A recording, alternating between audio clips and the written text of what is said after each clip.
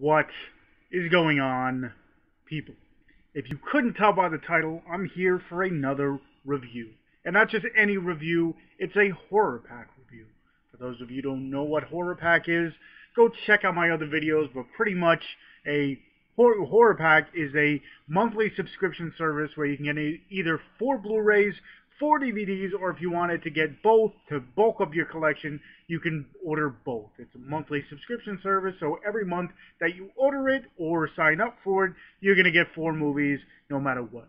Sometimes you get, well-known titles. Other times you get lesser-known titles that they actually put out themselves, kind of branded by them. So what I'm going to do, I'm going to watch these lesser-known titles, do a review for you, so maybe the next month, you might want to order horror pack. So, if you couldn't tell by the title, this is a review of the movie called Knucklebones. This was the one that I actually got horror pack today. I just did a unboxing for it, so check that out right after this. Anyway, this is the one that I, definitely caught my eye the most. This one is written and directed by Mitch Wilson. It stars Julin, Tom Zembrod, and Katie Bosacki. Hopefully I said that right. I'm horrible with names, among many others. So pretty much what this is a group of kids, a group of teens. Well, first off, let me say, there was one scene in this that I didn't know if it was going to tie back into each other, but pretty much in the beginning, a girl breaks up with her boyfriend, and she's so upset that I guess she tries to commit suicide. They bring her back, and then you can tell she's depressed and everything.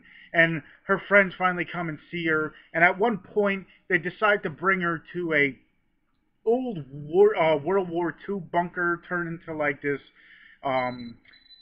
clothes company. So anyway, it's supposed to be haunted and everything. So, of course, the first thing you think of, your friend almost committed suicide. Let's go ahead and scare the shit out of her and bring her somewhere crazy. So anyway, it's these 2 guys and these 3 girls.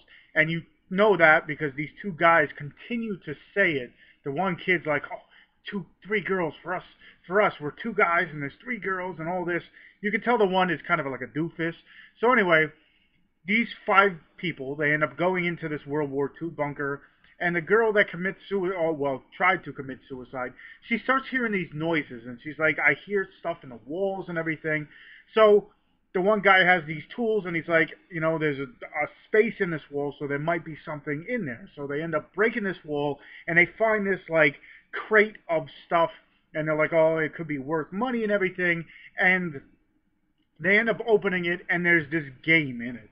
It's called Knucklebones, and there's a whole, kind of story, how you play the game kind of deal. And it pretty much tells you if you play this game, you're going to summon this demon, and they're like, oh, there's no such thing, whatever. So they play this game, and lo and behold, they summon this demon, and then this movie turns into a slasher, but with a demon. It's just got a different tone to it. It's different. It's it has its slasher moments. It kind of had this Nightmare on Elm Street kind of feel to it, because the guy Tom plays the guy Knucklebone, and he's like this demon-like creature, this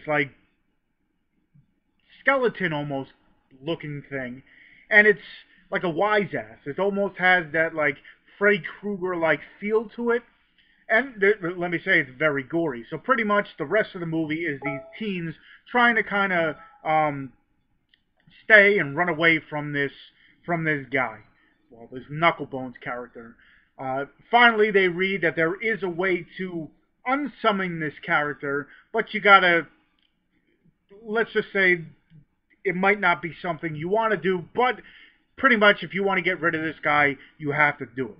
So throughout the rest of the movie, throughout the back end of the movie, it's them trying to figure out how to get out, and then they find out how to do it, and let's just say, it's not the greatest way to end, to get rid of this guy, but that's the only way you're getting rid of it.